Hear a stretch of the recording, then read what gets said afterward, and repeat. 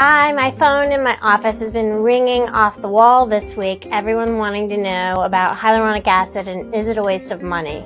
And if you don't have time to read either one of my textbooks that has chapters on this, I'm going to just give you the scoop. Hyaluronic acid, sure, it can be a waste of money if you're not the right skin type.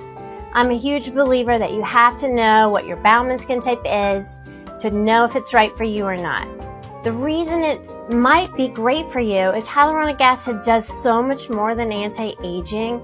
Yes, it doesn't really get in the skin very well to get rid of wrinkles long term, but it does get rid of them short term. So if you need to look good today, hyaluronic acid is something that gives you that quick radiance, glowy, dewy skin that you want.